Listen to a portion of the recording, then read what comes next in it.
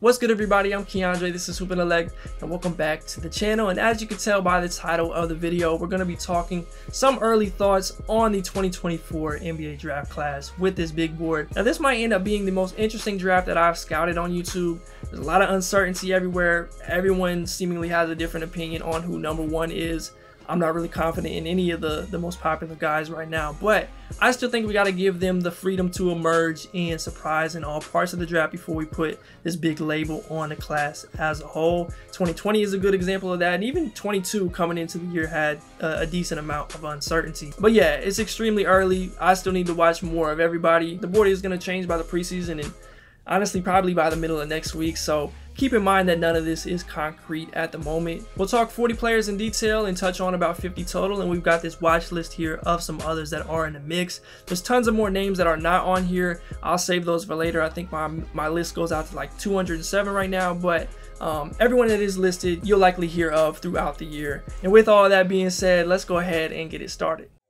Now, getting into this top 50, there's a mix of older returners and potential one and dones, Caleb Foster out of Duke being one of them. I still need to watch more of him, but I also think it might be tough for him to establish his stock in the place that he wants it with the amount of guys that are there in the backcourt.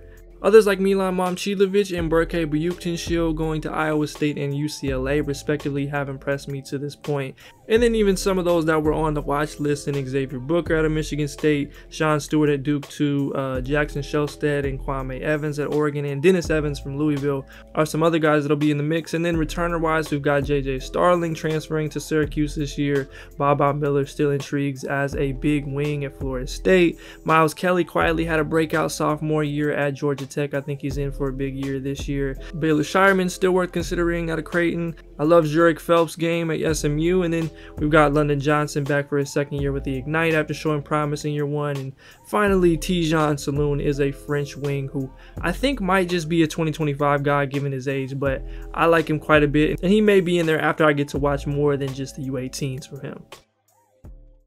First off, hopes for a speedy recovery for Bronny James, who suffered cardiac arrest in practice a few weeks ago. He was released from the hospital within 48 hours and seems to be on track to being okay. So we'll see how this ends up affecting his freshman season at USC as we get more details. But prior to the incident, I had felt like he was starting to actually become underrated, and I still would have had him in the first round entering the year. So really glad he's okay. You never want to see anybody deal with something as serious as that, and we'll hopefully get to dive into all of that and more of his on-court abilities later on. Now, getting into this top 40, DaRon Holmes has returned to Dayton for his junior season, and he'll look to continue building on what was great progress for him. We know he can fill it up on the interior at this level. He's an impressive shot blocker, and to me, it's just going to be about where he goes physically, the three-point shot, and certain little things in the pick and roll that I'll be watching. But he's pretty safely on my board at this point, and I don't see that changing too much throughout the year. And I think he's going to hear his name get called next June. Tennessee's Cameron Carr is one of the more underrated potential one-and-done prospects in this class to me. He spent the last 2 seasons playing for Link Academy, winning Geico this year. He's part of that Mocan team that won Peach Jam last year. He's performed well on high-level prep stages and a 6'5", 6'6" guard with a ridiculous 7'1" wingspan who projects really well as a shooter, has some potential off the bounce, and competes defensively. To me, belongs in high consideration. Now, I think he could be a 2-year guy. He'll need to continue growing physically and into his body, but he is someone I like a lot long term and think he has the pieces to be a real pro. Arkansas's Trevin Brazile had an easy first round trajectory before suffering a season-ending torn ACL in December, and to me, even more than Nick Smith Jr.'s injuries, I think that one probably hurt them the most as a team. Nonetheless, Brazile will have a chance to once again show his combination of athletic tools, shooting upside, and defensive versatility as a forward, and in the process make first round noise once again. Arizona's Kylan Boswell came into last season as one of the youngest players in college basketball, playing the entirety of his freshman year as a 17-year-old, and though it wasn't amazing and he was recovering from an injury in the first part of the season, he did show a lot of promise over the course of the year. I love him defensively at the point of attack. I think he can be an absolute pest there even at 6'2". He's shifty with the ball in his hands, a really solid playmaker, good shooter. He's got all the tools to be a complimentary NBA guard. He'll be playing alongside 2 prominent transfer guards in Jaden Bradley from Alabama and Caleb Love from UNC, which should be very interesting to kind of see how that dynamic works. But I think Boswell will make it happen, and he'll enter the year as someone I'll be watching pretty closely. Nikola Jurisic is someone we talked about throughout last season, and I think he'll be in first round conversations in this one. He's a 6'8" wing who, though didn't shoot a great percentage last year, I expect that to be a part of his game in the future. He's capable of being a secondary playmaker, and though he's not the most naturally gifted individually defensively, he has good size and can hold his own in help. Playing for Mega, we'll look to see him take some big steps forward next year and maximize some of that potential. Jurisic. Zvonimir Ivicic is one of the more unique players in this class. He's a 7'2" forward from Croatia and has been a guy we've been keeping our eye on for a couple of years, but his recent performance in the U20s was one that boosted his draft buzz. Now, he's very far from a finished product right now, but his combination of fluidity at that size mixed with the ability to affect the game in a lot of different ways, whether it's handling, protecting the rim, finishing plays, or stepping out and shooting it, he's going to be a great addition to Kentucky and SEC basketball. I don't know how Calipari will use him. That'll be a story in itself, how he puts together this roster, but Ivicic has a really intriguing skill set and should be mentioned at this point of the year. Reclassifying up to 2023 and heading to Louisville, Trenton Flowers has a really intriguing game as a 6'8" versatile wing who is a fantastic athlete and has played different roles across settings and teams and found success. He's shown flashes of pull-up and shooting ability, some playmaking ability off of his own attacks. He competes defensively, and I think he's got quite a bit of upside overall. Louisville has been kind of in limbo these last several years, but Kenny Payne, Flowers, and some of the other talent over there will look to change that narrative quickly, and I think Flowers could end up being a real first round prospect. Terry Darlin is one of several intriguing prospects on this G League Ignite squad. He's a 6'6" guard slash wing out of the NBA Academy in Senegal, and though he's still a bit raw, he has impressed me as a shot maker and playmaker and in making plays defensively to this point. Now, he's a prospect I think could suffer just from the amount of mouths to feed with this Ignite team and just jumping to this level, but he's definitely someone to watch this year. Aaron Bradshaw has a sought-after skill set as a 7-footer who can protect the rim, serve as a play finisher, and has shown signs of being able to stretch the floor long term. He recently had surgery for a foot fracture, which isn't the best start for anybody, but the hope is he'll be available for the start of the regular season. Now, I've got a few more questions about his mobility and some on his motor than those who already like him as an instant lottery pick, but health willing, he'll have a ton of first round buzz, and deservedly so. Houston's Terrence Arsenault was another guy I was fairly high on coming into last season, and though it became clear one and done wasn't going to happen, he still had a really nice freshman season and contributed for one of the better teams in the country. He's in a great position to break out as a sophomore as a 6'6" wing with impressive shooting upside and the ability to sit down and guard when he wants to. The creation and just overall offensive leap he makes will determine his stock, but for me, he's high on the list of sophomores that'll make real NBA noise this year. Bobby Klintman had one of the weirdest pre-draft runs that we're really ever going to see. He was pretty much a shoo-in to just test the waters and then return back to Wake Forest for a potential breakout season, but he then forewent his eligibility, signing an agent, had a bunch of random near lottery buzz that wasn't as substantial as some thought. He ends up pulling out of the draft past the NCAA return date, then heads to the NBL in Australia to play for Cairns.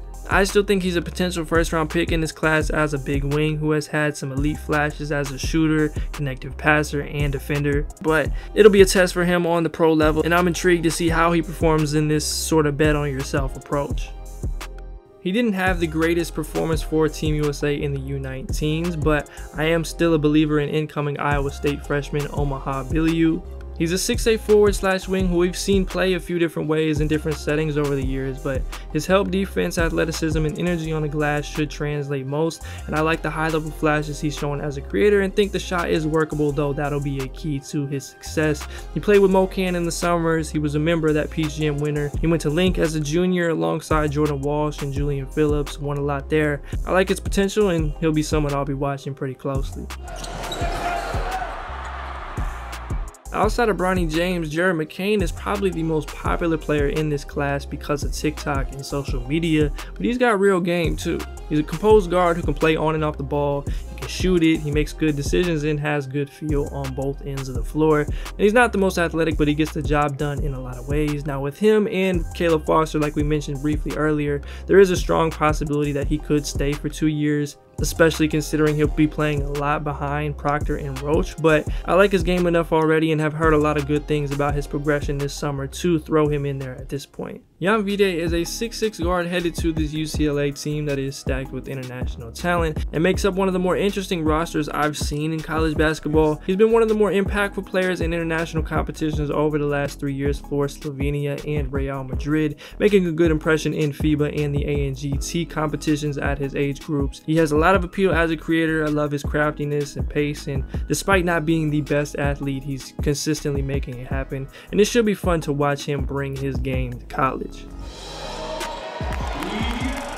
There's a good chance Trey Alexander is one of the best players in college basketball this season as a junior for Creighton.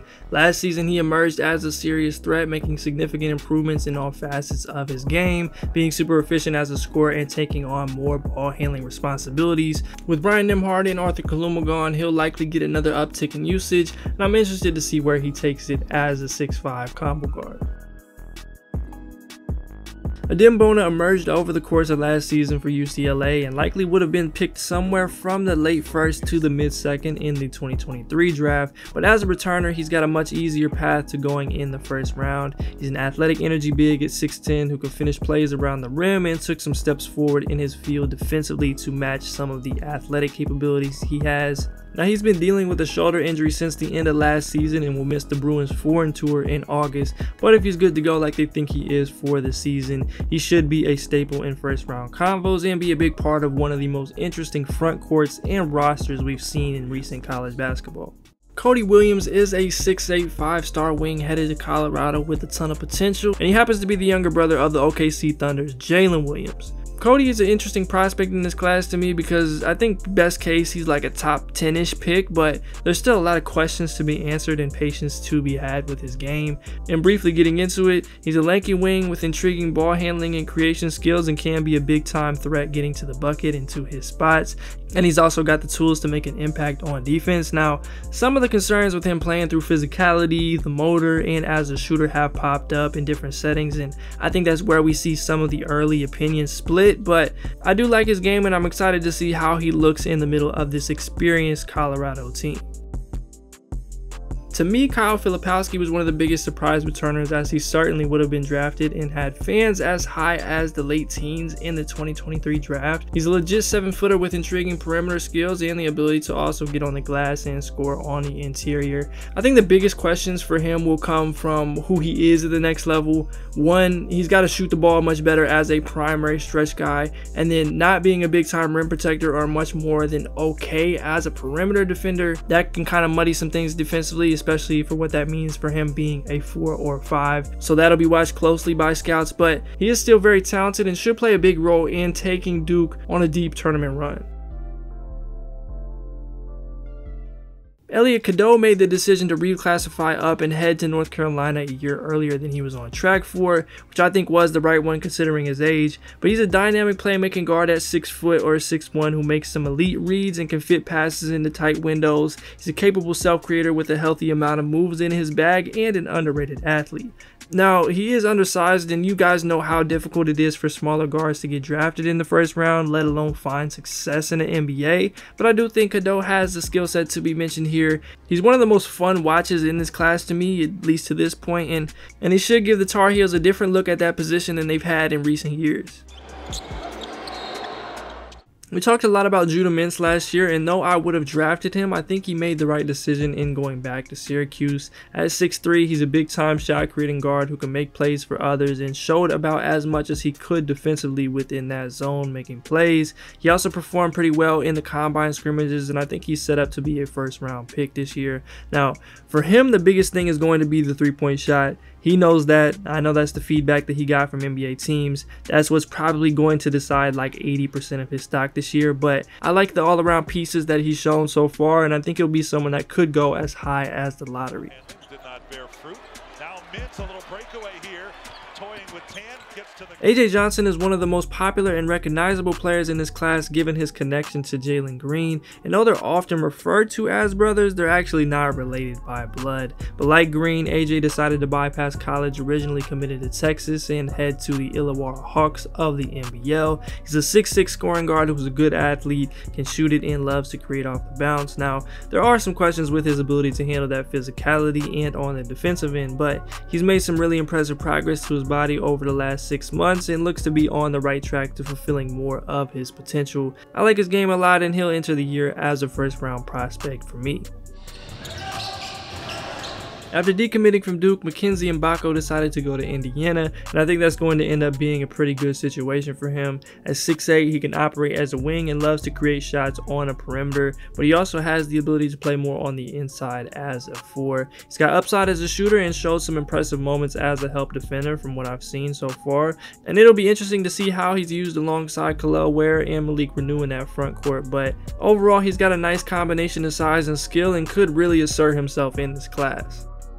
Zachary Rizachet is a 6'8" wing out of France who has spent the last several years playing at the Asvel junior club level and got some opportunities to contribute with the big team, and has to this point received a lot of high-end lottery buzz. I'd say I'm a little more hesitant to put him there based off of what I've seen, but a guy that size who can really defend in multiple spots, has a lot of high-level playmaking moments and a few flashes as a shot maker, there is a case to be made there long term. He just hasn't stood out to me in that way just yet, and that remained the case in the U19s recently, but he is still intriguing and it is very early, so he'll be someone to continue to keep your eye on internationally. I still find Kel'el Ware to be a really intriguing prospect. A lot of the potential concerns we had coming into last season showed up at Oregon in the motor, the discipline, and handling on the glass, but he also wasn't set up for success given the construction of that team. Now headed to Indiana under Mike Woodson and being the successor to Trace Jackson Davis, Ware will have a great opportunity to show off his unique skill set as an agile 7-footer who has the potential to space the floor, finish above the rim, and cover a lot of ground defensively. I think he has a lot of potential, and the combination of he, Malik Reneau, and Mackenzie Mbako in the front court should be a really interesting one to watch. France's Melvin Aginsa has been one of the bigger international risers over the last year and change, and I think now he'll have a real shot at going in the first round. He's an athletic lefty wing at 6'7" who just averaged nearly 20 points a game for France in the U19 World Cup, showcasing some big time improvements to his game, especially as a shooter, and flashes of some high level creation, and of course some intriguing defensive capabilities taking on the toughest matchups. His team is moving up to Pro A this year, so we'll get a really good look at him and what he can do, and I think he'll continue to ascend from there and be in first round conversations. Jacoby Walter is a 6'5" two-guard or wing headed to Baylor. He's a talented scorer and plays well through physicality, but the thing I like most about him is his defense, and I think Scott Drew is going to love him for that reason too. First and foremost, it should be interesting to see how he's used offensively alongside Ray J. Dennis, Jaden Nunn, and Langston Love. We've seen Jacoby play a few different roles both at Link Academy last year and on the Adidas circuit, but I think he'll figure it out, and he's a pretty good bet to land as a one and done given his two-way abilities. Garway Dual is a 6'5" guard headed to Providence, and someone I think has one of the better chances at outperforming his high school rankings. He's been steadily progressing over the last few years and turned heads last year at SoCal Academy and then at the Nike Hoop Summit this spring. He's a disruptive defender who has great hands, covers ground, and can hound players at the point of attack, and that should continue to be a huge part of his game. Then offensively, he's a smooth and quick driver with a nice handle who makes plays and probably has more potential as a shot maker than he's shown to this point. I really like his game and think he has lottery upside, and he should make a lot of noise in the Big East, potentially on the way to being a one and done. Good hand there by Duval. Another top returner in this class, Riley Kugel, really turned it on in those last 10-ish games of the season as Colin Castleton went down with an injury, and being able to operate with the ball more than ever, he really shined. At 6'5", Kugel is a really talented scorer from many parts of the floor. He excels in pick and roll and took on the toughest matchups defensively a lot of the time. He'll have a lot more responsibility and look to improve as a table setter and decision maker, and that'll ultimately determine a lot of his ceiling and stock, but he'll likely enter the year somewhere in this range for me.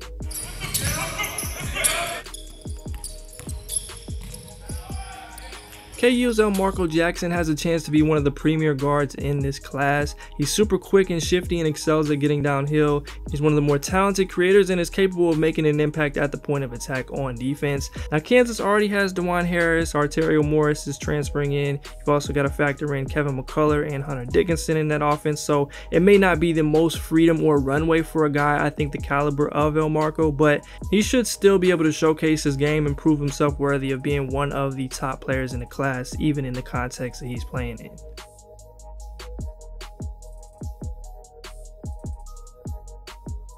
After spending the last couple years with overtime elite, French big man Alex Sarr is headed to the Perth Wildcats of the NBL in Australia. His combination of fluidity and athleticism as a 7'1" big man, along with his ability to play both inside and out offensively and the versatility he has on defense, make him someone I think should be considered in the lottery. It'll be an adjustment for him in the NBL, especially with the physicality, but I think he belongs here. And if you did not know, he is the younger brother of former Kentucky Wildcat and Oklahoma City Thunder Olivier Sarr.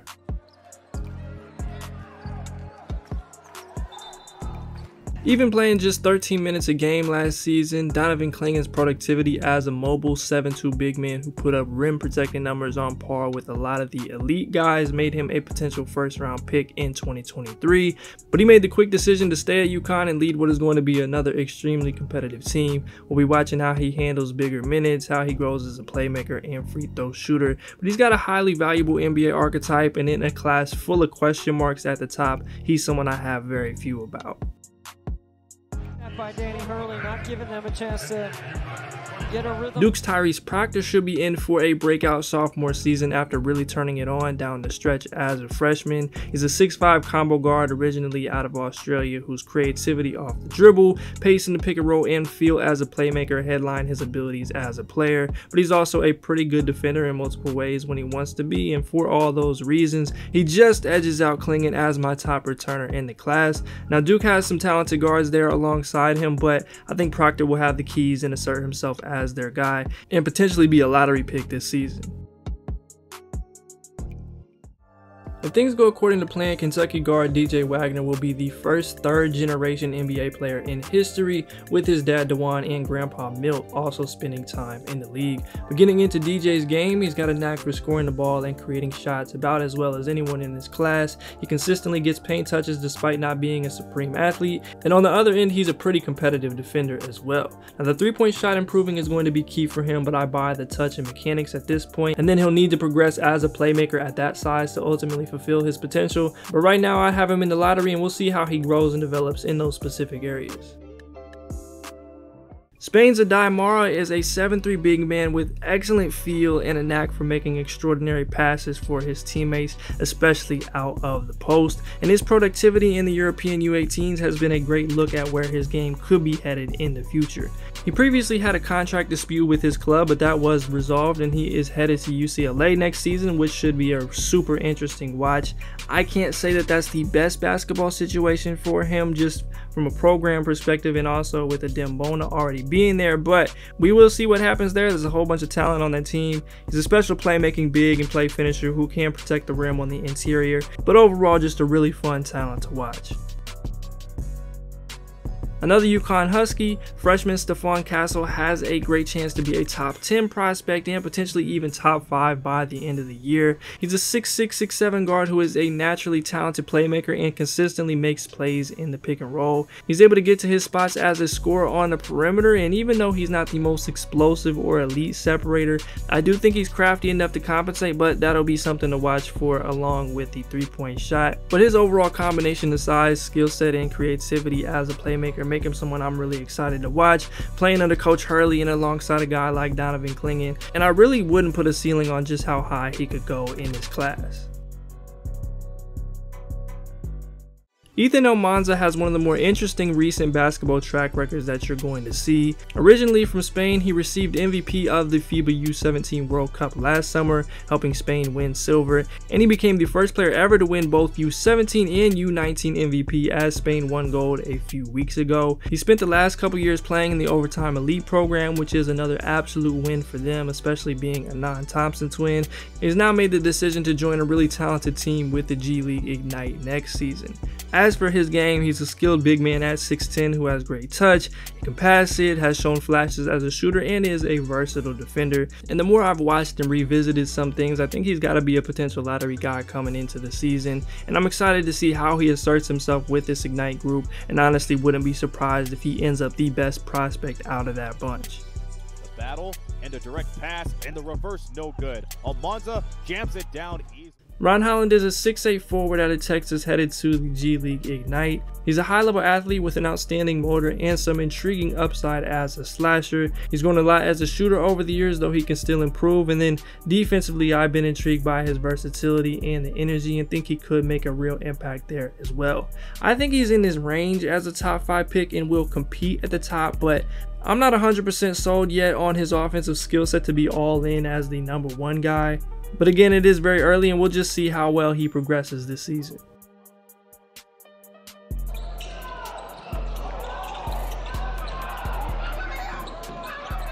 Justin Edwards is a 6'8" lefty forward / wing headed to Kentucky who has some intriguing upside on both ends of the floor. He has the potential to be an impactful attacker that can also get out and handle the ball in transition. He loves getting to the dribble pull-up and can at times shoot the 3-ball as well. And he already showed off a lot of this at the Global Jam. I think he may be in a role that'll force him to have to knock down shots at a higher clip than we've seen from him in the past, so that'll be key. But you combine the offensive upside with some of the versatility and high effort on defense, and it's enough for me at that size to get real top 5 consideration in this class, even with him being a pretty old freshman. Edwards with the Isaiah Collier is one of the premier players here and could end up in contention for the #1 pick. Headed to USC, he should be one of the best players in the Pac-12 and really in all of college basketball. He's a stocky built guard with good strength, he's quick getting downhill, he's crafty, he plays with good pace, and has continued to showcase his playmaking in a lot of ways. And for him, a lot will come down to the shooting in all aspects to determine his draft stock and some of the effort and consistency defensively. But right now, for me, he's a pretty good bet as one of the top selections in this class. And then Modest Buzelis is currently one of the favorites for the #1 pick in the 2024 draft, and he lands at the very top for me at the moment. He's a 6'11" wing who finished up high school playing for Sunrise Christian Academy last year, and he'll be yet another guy taking his talents to the Ignite. His combination of size, movement abilities, and upside to dribble, pass, shoot are what put him in this range right now. But like the others, he's still got a lot of work to do, particularly defensively and physically jumping to the pro level. There are far more questions with him than any of the other early #1 guys I've had in the past, so it'll be interesting to see where things go and progress from here. But at the moment, for me, he is the guy at #1.